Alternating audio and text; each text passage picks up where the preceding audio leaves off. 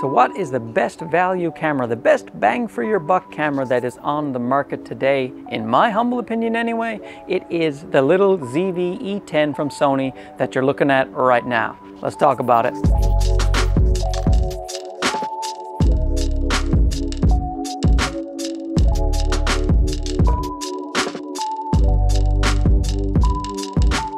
So anyone familiar with me or my channel, this is going to come as no surprise, but I figured I would make this video for those of you who haven't gotten to know the ZV-E10 very well. This camera punches way above its price point, and let's just talk about it. Let's talk about the 4K video. What we have here is really great 4K because it's downsampled from 6K. There's no pixel binning, there's no line skipping. It is a fantastic image, very crispy, very nice, and that's because of that downsampling using the full sensor, especially in 24p. There is a tiny crop in 30p, but I always use 24, and there is no crop in the 24p. Also in all video modes is the eye tracking autofocus. You don't see that a lot at this price point, and it also has tracking, object tracking in general, which works fantastically well. You can go over here, you can come over here. No matter where you go, you are going to be in focus. Did I go through the, no, I'm still in focus. I thought maybe I had breached the minimum focusing distance of this lovely Sigma 16mm f1.4. We'll get into lenses in a few seconds. It also has 120 frames per second in 1080 for slow motion. I like to record the slow motion, put it on a 4K timeline, upscale the footage and export it that way, and it looks great to my eyes. And then you get that buttery smooth Peter McKinnon hair blown in the wind slow motion that we all desire. It has a bunch of Sony picture profile modes, including S-Log 2, 3, and HLG and HLG3. So right now I am using HLG3. I apply a LUT later on, and it gives me the most dynamic range I can get out of this very capable sensor.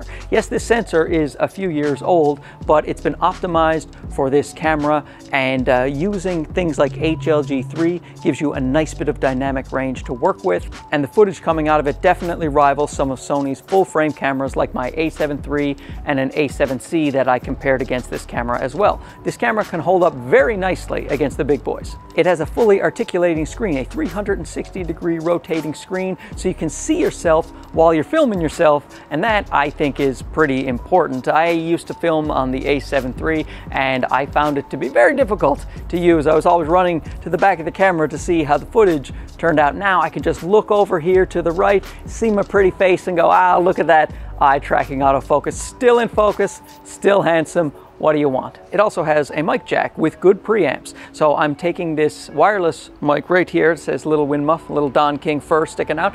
That is going straight into the camera over there, and it has a headphone port to go along with that as well. So you can monitor your audio ahead of time, make sure you have all your levels, everything correct, so you don't get any nasty surprises when you go to edit your footage. It also has some helpful features for people just starting out with cameras, like an easy button layout where you can switch between photos, videos, and slow motion just at the press of a button. It also has something called product showcase mode, where you can show something to the camera, it will lock onto it, take it down, and then the camera comes back to your beautiful face. Now for me, you'll notice it didn't leave my face because I don't have product showcase mode on. See, because I'm talking with my hands, I don't want it to lock onto my hands and lose focus. I keep it on the eye tracking, so I have the best of both worlds. When I want product showcase mode, press the button, it'll work. When I don't want it on, here it is, and whatever goes in front of the screen, it won't matter. It'll stick to my face like a jellyfish. It also has something called background defocus, where you can press a button and the background will go blurry, press another button and the background will be clear, but that will depend on your lens. It's basically just a manipulation of aperture, shutter speed, and ISO, and you can do that yourself. So once you learn how to use your camera, you won't be using that button much, but it's nice at the very beginning to have something to help you along. And what about the drawbacks? The major complaints people have about this camera is the lack of stabilization and the rolling shutter. But let me show you something. Watch this. This is the footage run through something called Catalyst Browse. It is Sony's free software that if your camera can record gyroscopic data, then you can use that program, smooth out your footage so it looks like a gimbal, even though you don't have a gimbal. And this little camera has gyroscopic data that is recorded. pretty fantastic. And the rolling shutter, as you can see, is mitigated greatly. That means lessened, I think. Now, when it comes to photos, if you pair this with a really nice lens, like I have the Sigma 16mm f1.4, you're gonna get lovely pictures, nice blurry backgrounds, Sigma 30, 56. There are a lot of affordable lenses for this camera to get you amazing shots. And with the 24 megapixel sensor, you can print those pretty large. I mean, 24 megapixels has been a standard for many years as to people who want to print their photos a decent size. And let's not forget about the burst rate, 11 frames per second, which is better than a lot of cameras. My full frame A7 III only does 10. The new A7 IV that has not yet been released only does 10 frames per second. This thing, 11 frames per second with the mechanical shutter.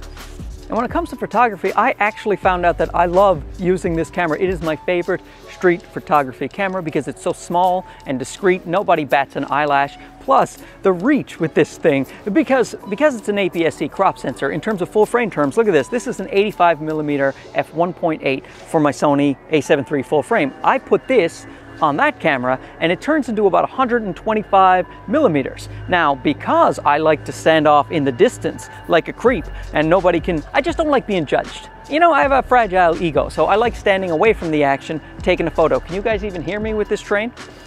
So that's it. I just wanted to tell you that if you want to go take great photos and videos, but you don't want to break the bank, the ZV-E10 will give you excellent results as long as you learn how to use it properly. Don't forget to like, subscribe if you haven't already, and don't forget to leave a comment, ask me a question. Now, if you don't mind, I'm going to do my favorite thing with the ZV-E10 and go on a little photo walk. Thanks for watching. See ya. Bye-bye.